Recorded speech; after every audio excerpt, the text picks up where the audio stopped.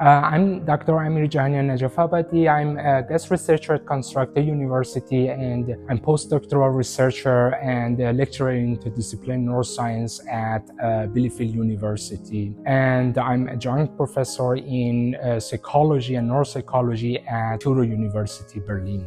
So several of hundreds of millions of people, in the globe are suffering from neuropsychiatric and neurological disorders. And one of the very important line of the research is to find out the neuromarkers or neurobiomarkers of this disease. I'm benefiting from a very large biobank data sets from America, and monitoring this variety of disorders across the childhood, adolescents, and adults, and comparing between different group range to find out neurobiomarkers underlying different disease. So for this study, that's a very complex study that I have started 6 years ago in 2019. The data sets are already collected by a variety of hospitals across the state, from the research centers, which I use them to apply machine learning and deep learning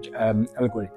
So the very good things with that is we have a very large data sets that we can apply a variety of models to find out the neurobiomarkers and to see whether those neurobiomarkers could be used for diagnostic purposes in clinical setting or in research setting. So for example, one of the applications and one of our main aims is to see whether if we record brain electrical activity, which we call it EEG in abbreviation, can be used in clinical setting as its own alone, or to use it as a complementary method to diagnose these different diseases like attention deficit hyperactivity disorder or major depressive disorder, generalized anxiety disorder, and so on.